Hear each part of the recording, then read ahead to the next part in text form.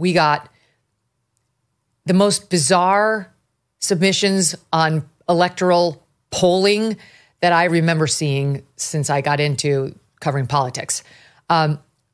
Bizarre. I mean, like diametrically opposed polling from very respected pollsters on the same states and the same groups in their final election polls. I mean, it's a lot to take in. So we're going to break it down for you. First, we're going to take on that shocker of a poll out of Iowa. The Des Moines Register poll has long been considered the gold standard of polling. In June, when President Biden was still in the race, it found Trump running away with this race, ahead by 18 points in that state, which is red. By September, with Vice President Kamala Harris atop the Democratic ticket, Trump's lead was just 4 points. Now that poll has Harris ahead by 3. Okay, so we've gone from Trump ahead by 4 to Harris leading in a red state, if you believe this poll, by 3. That's a 21-point swing from June. It's a 7-point swing from just a couple months ago, but it remains within the margin of error. Nevertheless, the poll sent shockwaves through political circles. For the record, Mr. Trump won Iowa in both 16 and 20, and his team is saying this is complete BS. The Iowa pollster does not reveal her crosstabs. It's a lot of behind the black curtain stuff, and there is a belief that she has oversampled Democrats in the poll, though she's got a strong record. She's not always right, but she's got a strong record. Then another Iowa poll over the weekend from our friends over at Emerson, another gold standard, has Trump up in Iowa by 10 points. 10 points.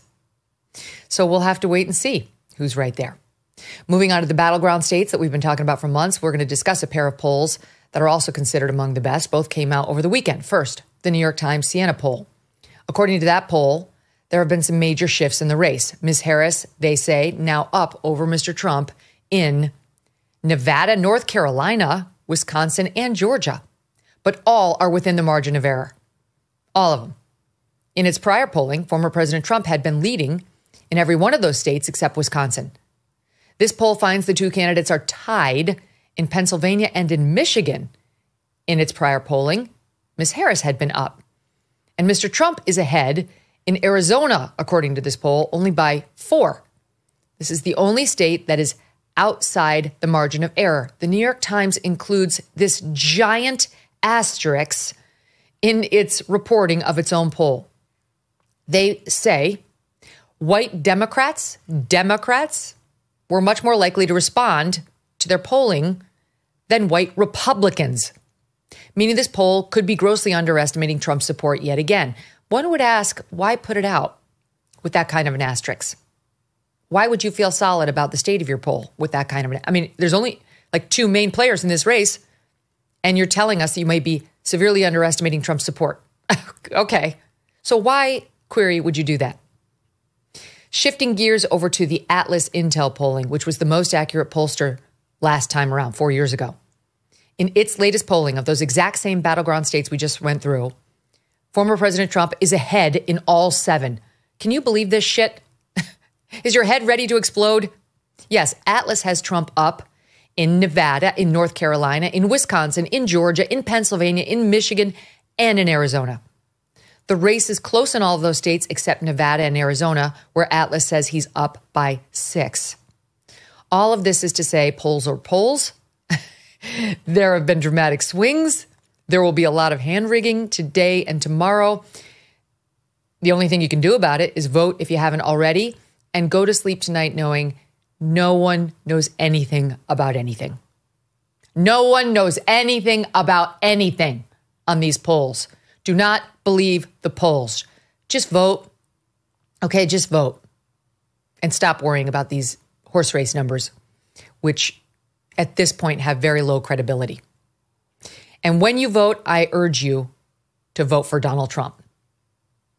I urge you to vote for Donald Trump. You know how much my family and I love our dogs, right? I can't even imagine life without them. They've got a great life, but some dogs are not so lucky. And that's why I'm so glad to tell you about Delta Rescue. It's the largest no-kill, care-for-life animal sanctuary in the world. They have rescued thousands of dogs, plus cats and horses too. They provide all the animals with shelter, safety, and most of all, love. and they've been doing it for more than 45 years now. Delta Rescue relies solely on contributions, and giving can bring tax benefits too. Speak with your estate planner about how you can grow your estate while helping animals in need. And check out the estate planning tab on their website to learn more. We love our Thunder and Strudwick, but would like for other dogs who need love to find it too. Visit deltarescue.org today to learn more. That's deltarescue.org. Thanks so much for watching. If you like what you just saw, hit the subscribe button for more clips and full episodes.